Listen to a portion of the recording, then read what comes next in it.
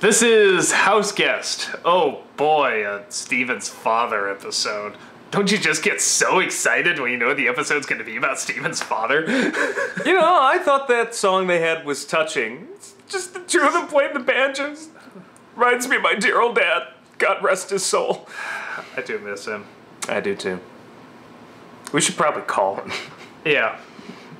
Later. Rest his soul is actually his middle name. His original name was God, but he changed. got a little weird. Yeah, a little full of himself, I thought. Yeah, calling himself that. But, I mean, this episode's fine. It's, the father, well, continuation from the last episode, which is always kind of nice. They're fixing his back. Continuity! Better than Doctor Who, even! His leg appears to be hurt. Steven tries to heal it. Doesn't seem to work, but really it does. He was a liar. And he can't fix this crack on this giant rock that if it blows up, it'll, like, get rid of their bodies or something like that. Some kid sci-fi crap. But it doesn't matter, because it's all about Steven and him bonding. They have a nice little song together. Neither one sings it very well, but there's so much heart. He fakes being sick, which I hate. I hate that too. I just... Any plot where that's a plot point... It's like, damn it. It's like, I'm the exact same way. On my list of we're gonna do biggest pet peeves, it's just because not only do I hate the trope, I just hate people who do that. That is one of my biggest pet peeves. You should on the planet. only do that if you have school. Like, that is it. Or yes. you need, like, even work now has personal getting out of days. school is a noble cause. Yes. It makes sense. We can all relate to it. School started, I was watching kids at the bus stop earlier, and I'm just like, oh God. Every time I see them waiting for the bus, it's like, I don't have to do that anymore. I love it when kids look up to us and they're like, does it get any easier? I'm like, no. But at least I don't have to go to school. See, for me, it's just taking out school immediately makes it easier for me. as soon as I can leave that there place, is something about it. Thank God. Oh, it's like, our uncle calls it government babysitting. That's exactly what it is. It's like, you don't learn any shit that you'll use. We're really getting off topic. But that's the only time faking sick is good. But yeah, I agree. It's one of those, you know every direction it's gonna go for the next, like, 10 minutes. I don't like watching people do that, because it's just one of my biggest pet peeves just in life. You know, people who get away with that sort of thing, so... It made me dislike whatever the earring boy that we already hated, the player one. Yeah, faking injury and illness, just... Yeah. Yeah, I feel like we already did it too with that episode. The player one, player two. I will say this though, like, and I will say this, I hated it as we kept going. But when he's like, I just wanted to live with my son again, like, total fucking sucker. I'm just like, No, I mean, it's one of those, I'm like, alright. But didn't you know that was coming? Couldn't you predict that? I mean, I don't know. Like, it's I don't know nice what to predict on this show. I guess that's kind of true. They're fucking imprisoning, like, other gems or some shit after last of the... It's like... The gems are people! This shit's twisted. I don't know what's gonna happen. It's gonna be a killing spree ending for all I know. I do like how the duct tape fixes the crack. I really thought Steve was gonna have to go through some sort of emotional thing. It's just like, nope, just duct tape. It really does fix everything. I did have one of those, like, bad nostalgia critic lines because we're watching it, and he, like, Steven, like, spits on his hands and heals the gem, and then the father fixes it with duct tape. I'm like, duct tape and spit reminds me of my first date. As most. I like that I fucking say that. First date and last date. Reminds me of my court appearance. Oh my god. The Sailor Moon appearance, very random. Sailor Moon manga down there. Why they had to get permission for that or not? It's a satire. I highly doubt it. I mean, you would recognize it as Sailor Moon, but I doubt it's. Yeah, I don't know. I mean, I don't know. It's a lot of the stuff like somebody called Japan. Yeah, no, it's one of those things. Whenever it's like, oh no, lawsuit and stuff like that. It's like. It's so weird what people go after with lawsuits and stuff. Some stuff, it's like, you know, wow, you think they go after this, but they're not. And then something, it's like, are you fucking kidding me? They're going after this tiny, stupid little thing. So or when we get takedowns, and, like, sometimes it's the most randomest thing. It's like, really, that? Yeah. That bothered you? Yeah, there's so much random shit like that. It could have been anything, and you picked this tiny little thing, like, Ooh, you saved yourself.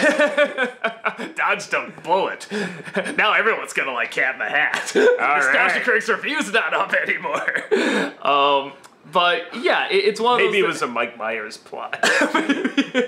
I'm gonna make a comeback, I swear. Austin Powers 4 is happening. Shrek 12 is on the way, I'm sure.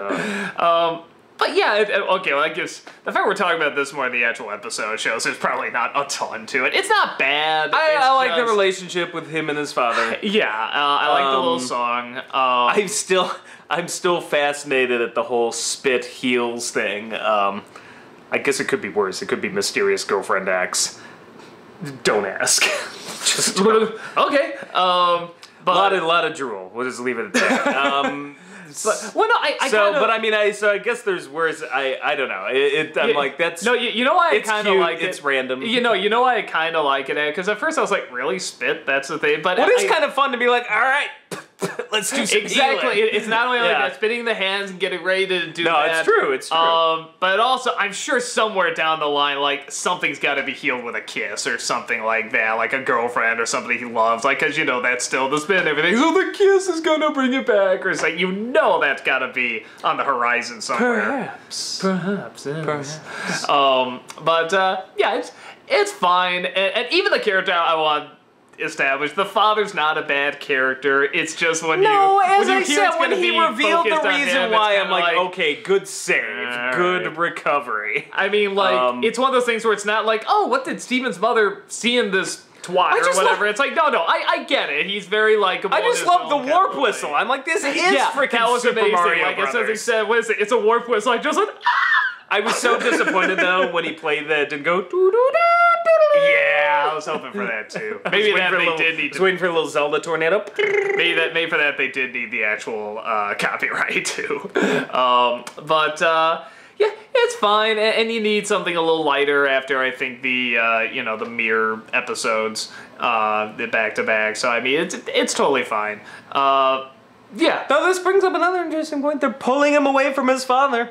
There is a darkness here to these people. I mean, they say, so again, the way you're training is so maybe it is like just like... See, half of his training, though, like seems to consist of sitting around the kitchen and eating. I just... Most episodes start off like that. It's like... And then you get what is essentially 15 minutes in some mini-adventures. So I'm like...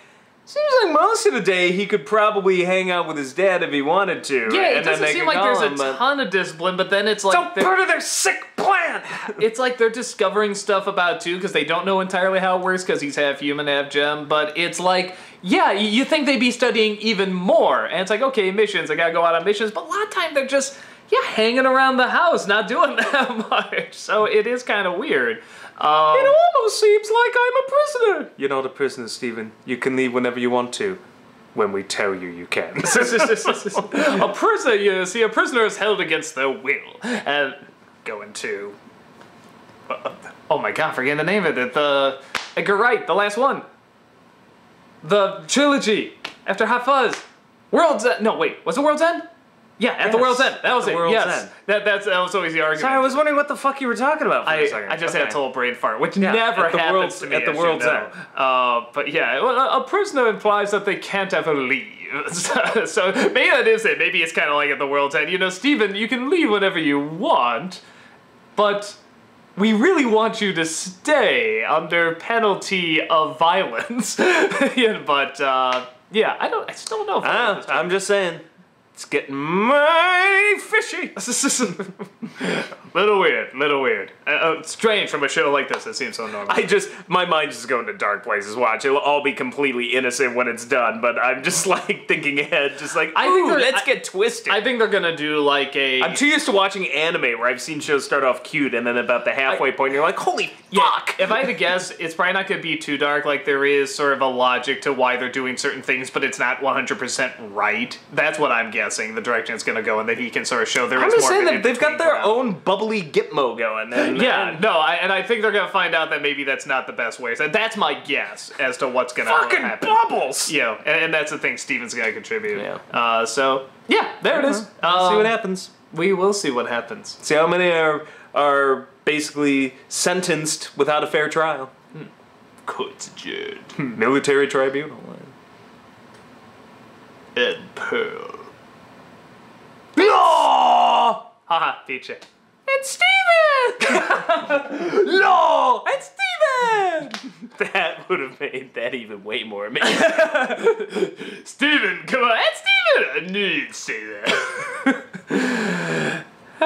He doesn't know about the 3 seashells. Oh, now I'm crisscrossing the references. No, I'm gonna make this show better. Rob Schneider. You know about the 3 seashells. No, we're cutting before there's any more Rob Schneider reference. Thank God.